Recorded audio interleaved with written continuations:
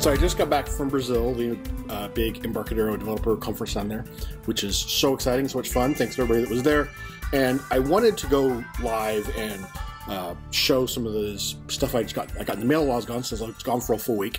But for some reason, OBS was not working right, so I'm just going to record a video and I'll upload it. So I got a bunch of packages, and I have some ideas what some of them might be, but I don't know for sure. I guess I should not put my address up there, although if you really care, I'm sure you can figure it out. It's not like I'm that much of a mystery. So this one, I believe, is from M5 Stack, which, if you've seen what I've been talking about lately, yes, it is M5 Stack. Boyan Mitov and I just discovered these guys, and they're amazing. It is M5 Stack. I didn't think to get scissors or a knife or something, so I guess I'll just tear this open. They make little Internet of Things. They're kind of a little bit more ruggedized than regular Internet of Things packs. So they make all these little cool. Yeah, this is just wow. These were on back order. So they make these. If you ever done anything with like Arduinos or thank you, dear, for the scissors. If you've done anything with like Arduinos or ESP32s, usually you get these little raw boards, which I don't have one. Oh, actually I do have one here. So this isn't an Arduino board. So you have these raw circuit boards with pins and USB connections, and they're fairly reasonably priced usually. So what M5 Stack does though is they put all the little sensors and stuff in these nice little cases. So this is a RFID sensor, and this is a laser receiver because lasers are cool. So in Brazil, I took down a whole bunch of, so this is the laser receiver, a bunch of M5 Stack sticks, M5 sticks, Cs, and for all the attendees, not all the attendees, but for a lot of the attendees, and some M5 Stack cores for MVPs. So that was very exciting, very cool to see everybody down there, and everybody's real excited. Actually, some people have already started posting some of the cool things they're doing. The great thing about the M5 sticks and M5 Stack core is they're ESP32 based, so they have Wi-Fi and Bluetooth and Bluetooth LE integrated on the board. And so that means you can build a Delphi app on your mobile that can talk to the devices and do all sorts of great connected stuff. So very cool. That was from M5. It was a big box for not a lot of things in it, but that's all right. So next I have a little, so this says it's a double-sided PCB. So this, and I think most of these, are probably going to be for my Open Enigma project. So I've always been fascinated with Enigma machines, and a few years ago, I was trying to find pictures of it. It was 2012, I think. I was in DC for Delphi Developer Days. Yeah, so this is PCBs that you can put stuff on. So you can just solder pieces on here. Delphi Developer Days, and Jay was there, and he's like, "Hey, there is the Cryptological Museum. We should go check it out." I'm like, "Oh, I love cryptology." So we went there, and they actually had an Enigma machine you could use. And I'd always thought Enigma machines were fascinating, but especially getting to play with one, it's very cool. So recently I found a website, which I'll put a link someplace here, where you can have a instructable on how to build one yourself. So I ordered a bunch of different parts, and that's what a lot of these coming in here are. So this says cables, so that's probably not going to be very interesting, but it might. I found sometimes, so I got a lot of these parts on AliExpress, and they don't always label the description of contents very well. I'm not sure why. This is a cable. I don't know why it's a cable, what kind of cable it is. I'll have to go through my order. Oh, I know what this is. This is enough. That doesn't seem like as much as I thought it was going to be. It's just 3 meters, which I guess is quite a bit of cable. So this is on the front of the, it's got two conductors in it. Maybe that's it. On the front of the Enigma machine, there's these cables that you plug into this plug board to remap the letters. So the Enigma machine, if you're not familiar with it, lets you encrypt messages, what the Germans used during the war, which is what Alan Turing built the first general purpose, well, fairly general purpose programmable computer to break the Enigma encryption. And so the idea is you punch in a letter and then it gives you a different output. So they have these cables in the front that you could plug in and plug back, or to switch letters up as part of the ways of making the encryption better. So this is this. I don't know if you can tell or not in the video, but the light's kind of coming and going. The window's open here. It's got this. What's the term I'm looking for? Woven like fabric cover on the outside, so it's supposed to be more like the cape on the Enigma machine board. So that's what that is. That's exciting. Let's see what do we have next. This says screws. Again, not incredibly exciting, but we'll open it up and take a look at it if it is actually. It is. Oh, so these are screws I got for the M5 stack project. So I got some from them as well. But these are the same screws they use to hold the modules together. I'll do a video about the M5 stack stuff. So cool. So that's screws for that. Now this one, I think, was a gift, actually. It's from SparkFun, which I don't recall ordering anything from SparkFun recently.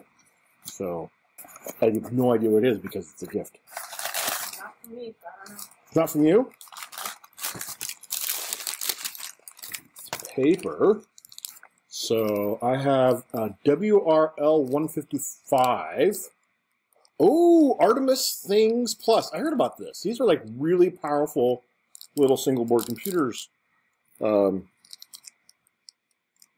SparkFun Edge 2 TensorFlow? What? That's pretty amazing. That's a TensorFlow module. Powered by TensorFlow. So this is like you do neural network stuff on here. Development, yeah, so it's Artemis, so there's Things Plus, SparkFun Things Plus, and SparkFun Edge 2 development board, both from Artemis, which is this new series. So yeah, I know who this is from. I'm not going to say his name, just because I don't know if he wants me to say he sent me some gifts. He mentioned he was sending me some gifts, so thank you very much. They came. I'm very excited about that. He actually is the one that sent me this free skill thing as well. Guess what, dear? I'm not going to have any free time. I got too many things to play with. This is different than normal house? Yeah, I know. You're not surprised. Okay, again, this is I have no idea. This just came from the U.S. Most of the AliExpress stuff comes from China. Oh, wait.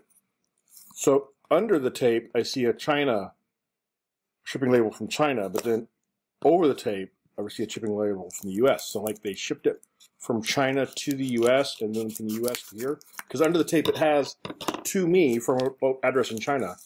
So that's kind of weird. Does it have... It says phone case? I did not order a phone case. And that... Not a phone case. Yeah. Unless it's like a really small phone case. They make some really... Have you seen those really tiny phones they make? They make these, like, really tiny cell phones. Mostly... for prisoners, is my understanding, is the big people in that, because they smuggle them to prisoners like a lot of. So this is batteries. Lithium-ion cells. I guess technically these are cells, right? Because a battery means a collection of cells. So these are 2 cells that I'm going to use to power my Enigma machine. NCR 18650B. See why they didn't want to label with batteries. That's true. Because there's rules about mailing batteries, so that's probably... Because usually when you get something with batteries, it's got like a big warning label on the outside, and this does not appear to have any of that even before it's covered up. Alright, cool. So the power cells are here. Description sticker? Okay, this is not for the Enigma machine. This is for... I occasionally buy stickers, either for myself or to give to people. Oh, I got more of these. These are Stranger Things sticker pack. Actually, I have this one already. This is awesome. See, you can't see it, but this guy right here is the Demogorgon Venom crossover sticker. It's already in my water bottle.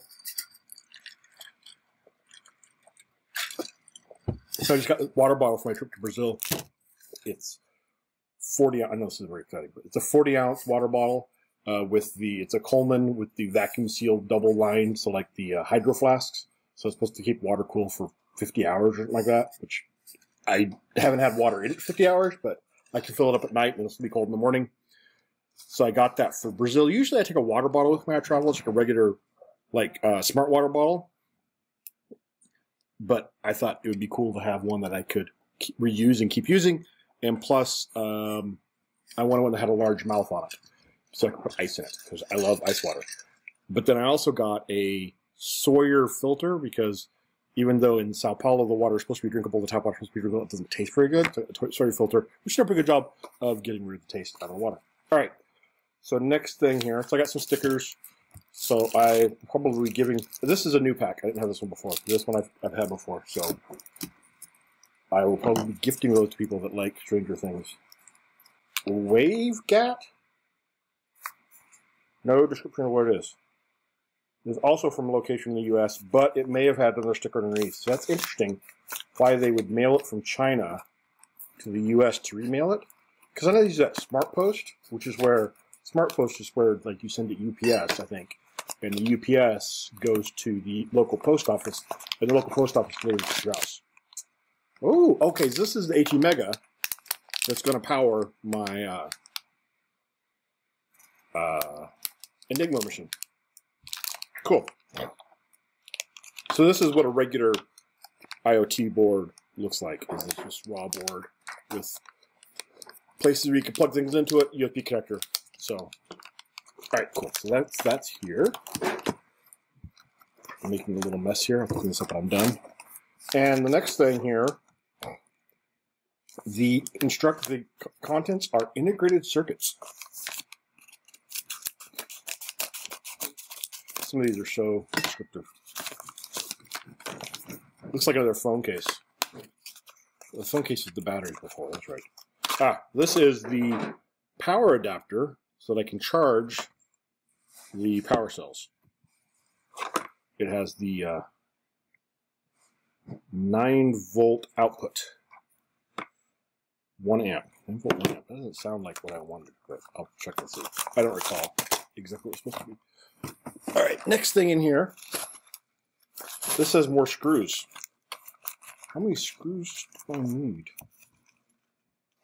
I don't think this is for a Enigma machine. This is probably for something else that I got. Or, oh wow. Yeah, this was because it was cheaper to buy a ton of these screws than to buy a couple from a different source. So, yeah. I'm not going to run out of screws for a while. Okay, what else is in here? Oh, wait, there's another one. This is pins. Okay, so this is probably header pins. So interestingly, the first bit of stuff I got for the Enigma machine was some header pins, which I think are still in that box there. And they were the last thing I ordered. No, the first thing I got was the, oh, they're right here.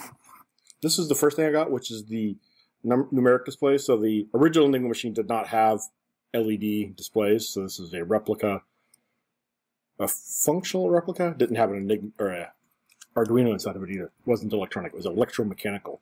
So it's not a faithful reproduction, but it is a functional reproduction. So that was the last thing I ordered. It was the first thing I got, along with some header pins. Oh, this is not... Oh, Emily! These are for my daughter.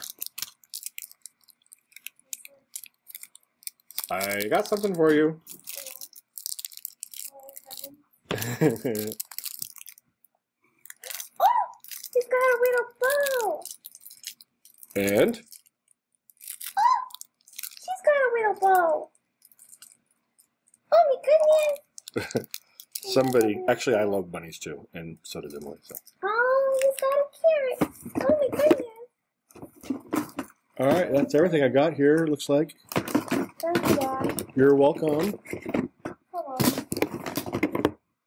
Yeah, that's everything. I got some other stuff in my box here, but I've already opened it. These are some more M5Stack components that really go out and check out m5stack.com. These are the modules they have. They're a little more expensive than buying like a raw ESP32. This isn't ESP32, but getting a raw ESP32 board is a little more expensive. They're a little cheaper than the M5Stack ones. But the M5Stack ones have a screen, a battery, a case, and some other stuff all in one box. So it's a really, really nice system. And so the cool thing is they call them M5Stack because you can stack up these modules. I've got a few modules here I can stack up with them. I shouldn't have one for right now. All right, cool.